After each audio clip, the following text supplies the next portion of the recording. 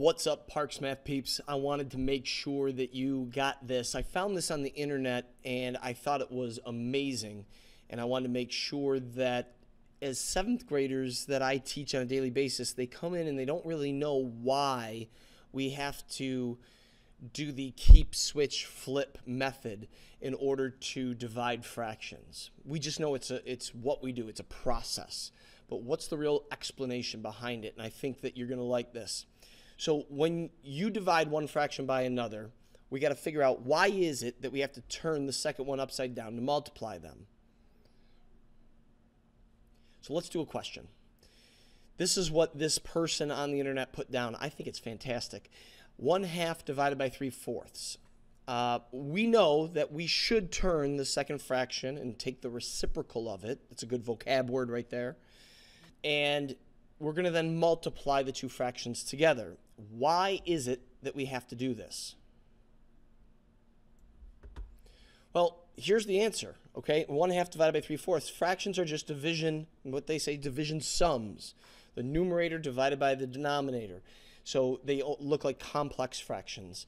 We've got one fraction as the numerator, one fraction as the denominator, and we're going to divide them.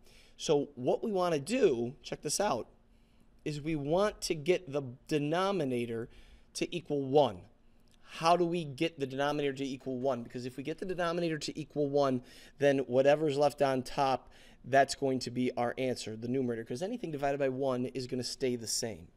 So the only way to get your denominator to be 1 is to multiply by the reciprocal. As you can see in this slide, we're going to multiply the numerator and the denominator by 4/3. And then we're going to get an equivalent fraction. What you look at, if you multiply the top, 1 times 4 is 4, 2 times 3 is 6, and the bottom gives us 12/12. Well, 12/12 just reduces down to 1. We should know that. And they show that on the next slide. We end up getting 4/6 as our answer because, well, anything over 1 is going to be the answer of the numerator. That's it. So 4/6 over 1 equals 4/6. And obviously we can go ahead and we can reduce it.